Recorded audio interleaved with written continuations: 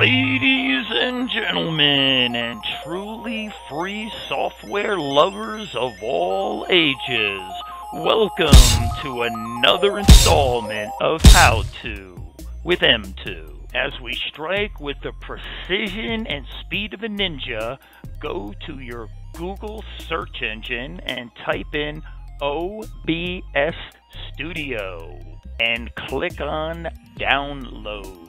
And this is the screen you will see. This video will give you the basic instructions on OBS Studio for Windows.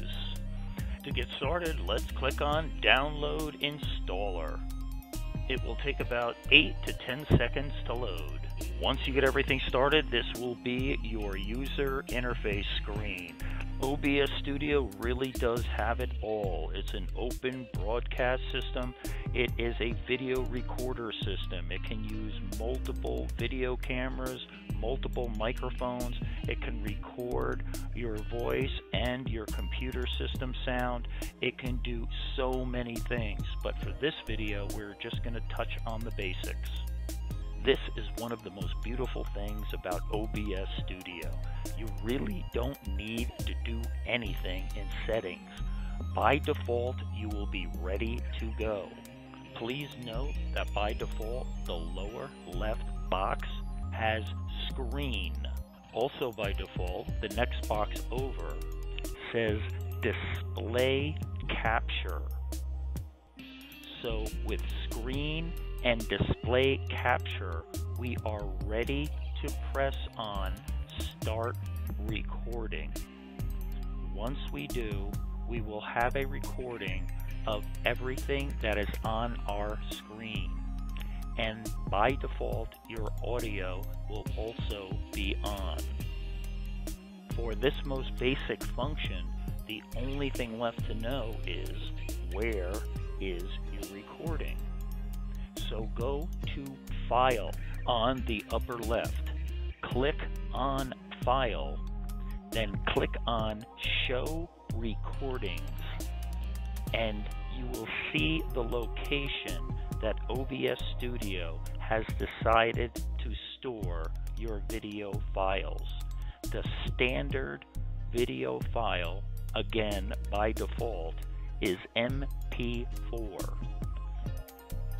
One more thing I would like to show you before I cut you loose to go video capture crazy is how to stop your recording. After you click Start Recording, the button will automatically change to Stop Recording. So you simply click on the same button you used, and that will halt the recording and start a new file when you click Start Recording again. I highly recommend you use that when you feel you need a break so that you know where individual portions of your overall recording will be. Of course, there is a counter, but that is the easiest way I have found to track what I have recorded. Also, especially for you gamers out there, you can do the same procedure for streaming and can control streaming by the same method of clicking Start and Stop. I have purposefully kept this video short and sweet. I was getting somewhat discouraged by watching other tutorials on OBS Studios. Way too long-winded and much too much information for something that actually is quite simple and is ready to go by default.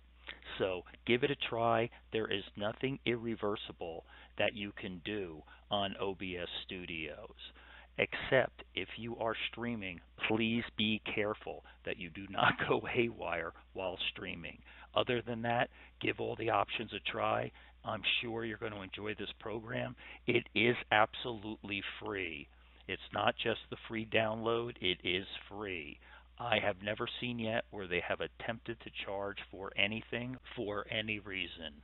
So enjoy, and thank you for watching.